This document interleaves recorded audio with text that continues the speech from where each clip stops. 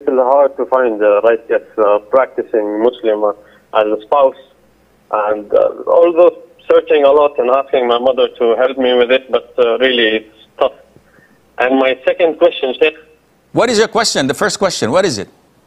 My first question is how to find the right spouse in this age, because really it's really tough. Where do you live? I live in Saudi Arabia, Jeddah, really. Okay, so for your first question, to find a righteous spouse in your locality, your mom, your sister, your aunties, your cousins should know within their community where to find.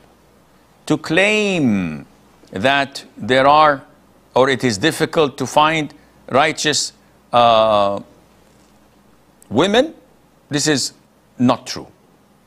I live in Jeddah. There are so many available righteous practicing women who are to your liking if you want to find. All what you have to do is ask the right women to direct you to them. There are khattaba, as we call them.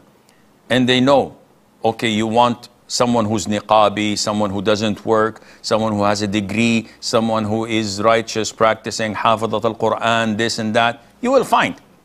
The problem here is not in finding such a woman. The problem is in the stereotyping you have in your head.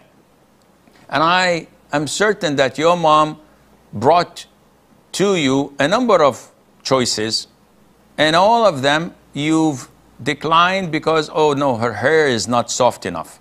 Oh, she's not white enough. Oh, she's a bit chubby.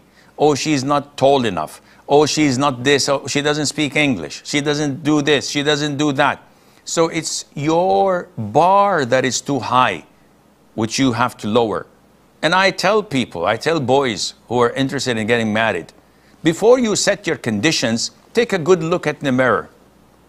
Do you fit the conditions that a woman is looking for you for? Are you her knight in shining armors? Are you the one to be sought after with the sports physique, with a good job, with a good house, with a good car, with a nice personality, with a humorous soul, with, or not any of the above? So it's all about demands and supply, and it's all about what you bring to the table that would count.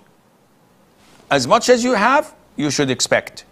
But don't shoot for the stars when you yourself could not fulfill that, and Allah knows best.